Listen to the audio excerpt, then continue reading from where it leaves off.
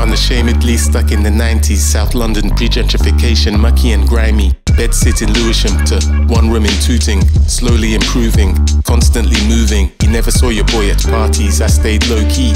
Rye Lane Peckham before the overpriced soy lattes. Mystery meat, doner kebab and chips was my Saturday treat. Minimum wage salary, counting every penny. I flipped burgers in Burger King and Mickey D. So don't ask me what's beef, rent was 25 a week. Now that sounds like monopoly. Inflation hurts properly if you don't own your property. Privileged upbringing, I never hustled on road, but still I kept my head down and honoured the code. South London witnessed the birth of UK garage. Road boys become roadmen, the youth stay savage. So you versus me is like Squirrel versus Wildebeest, a new verse each week. Compulsions of a real MC, learn from experience. I don't care if you've got 3 degrees, what I earned from that period can't be defined monetarily. The value of money, how to scrimp and save, paycheck to paycheck, living day to day, wouldn't change it for a thing.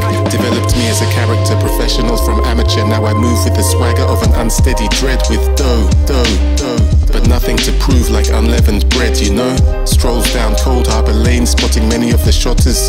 I knew some of them by name, but stayed out of their way.